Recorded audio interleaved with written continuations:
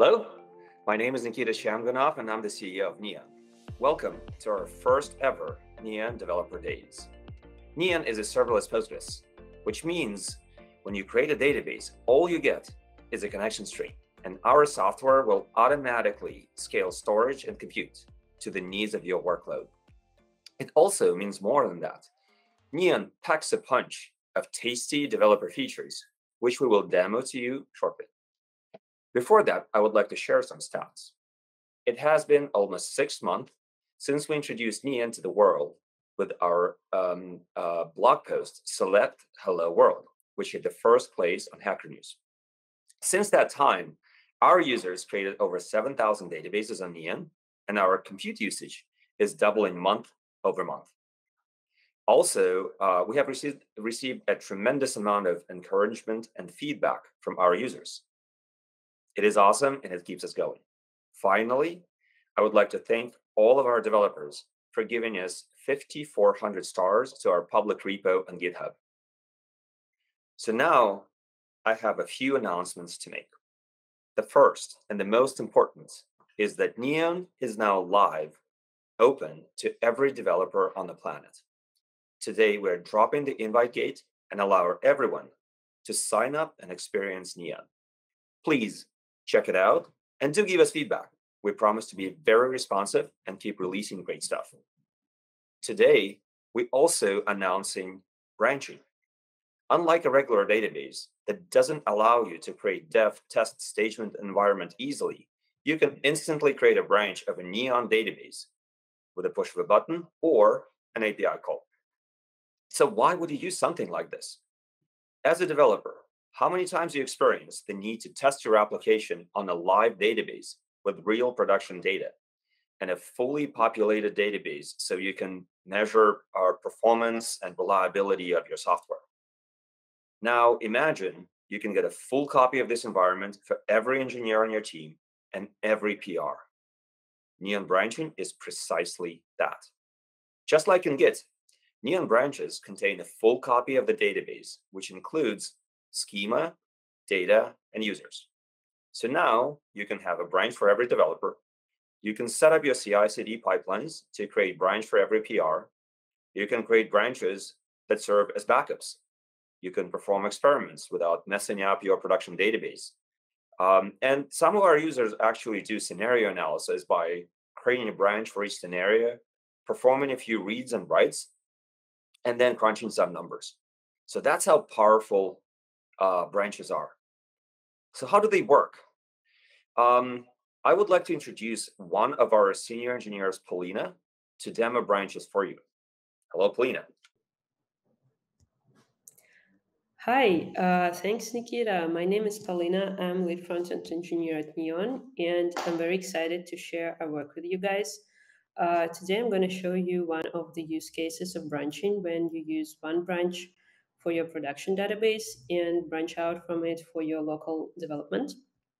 First of all, we're going to need a project. So I'm going to create it really quick.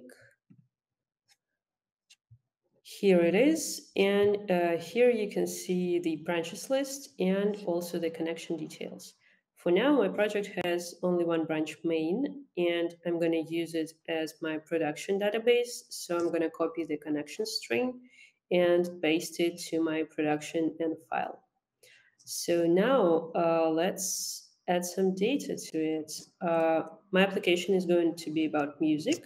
So I'm just going to go and create a table greatest hits and insert some data. Okay, so here it is.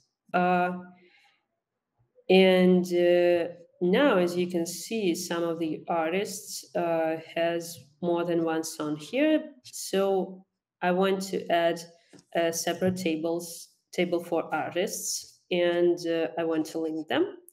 But let's say my application already has some users, so I don't want to mess up production database, and I'm not really that good with SQL queries, so things might go wrong. And for that, I'm gonna create a branch here. I'm going to name it add artists. I'm going to select a main branch as a parent, and I'm going to choose head option. Here, it means that my new branch will have all the latest changes from main branch. I also choose create endpoints option because I want to connect to my branch. Here you can see the branch page. It has branch name, branch ID, so you can use our API to access your branch to like delete it or change it or whatever. You can see the parent information, and also here you can see the host you should use to connect to the branch. So I'm going to copy it and replace my host for my local development. If you want to, you can also go to dashboard to connection details, select your branch here, and copy like the whole connection string.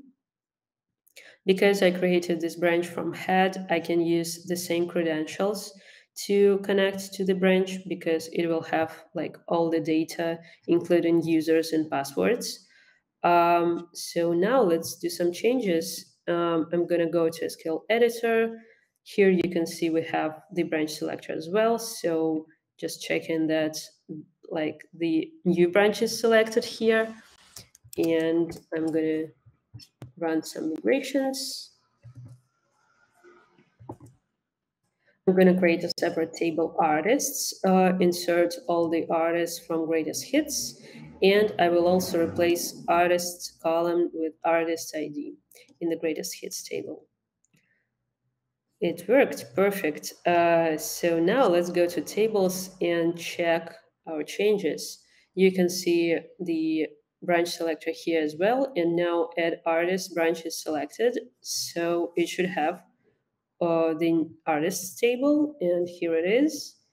And also in the greatest hits table, it should have artist ID instead of artist, and it's also there. Let's now check the main branch. It should not have any changes, and looks like all good. We still have all the old data with artist column. So that's basically how branching works. You can create a branch, you can run some migrations for tests or like for local development. You can create a branch from the console with this beautiful UI or with our API.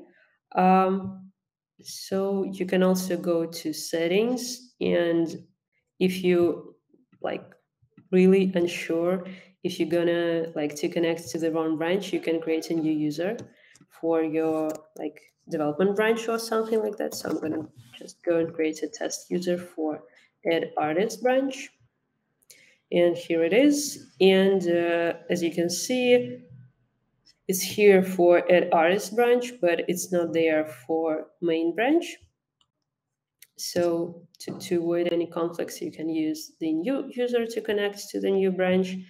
And that's basically it. And yeah, you can use branches for tests, as I said before, for like CI, for local development, and the limit is only your imagination. So let us know how you would use it. And thanks for your attention. Back to Nikita. Thank you, Polina. This was awesome. So what else do we have for you? Tomorrow, we will show you a few use cases that you can set up with the use of the Neon API. We will show you how to tie a Neon branch to a Git branch in your local environment and how to integrate branching into your CI/CD for testing. We will also show you how to do data recovery with branching after an unwanted behavior, an accidental delete or truncate.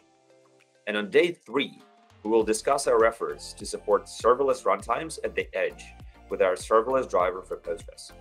So now, please go ahead, try Neon at neon.tech, and let us know what you think. Finally, do not forget to join us at the live Q&A. See you all there. Bye-bye.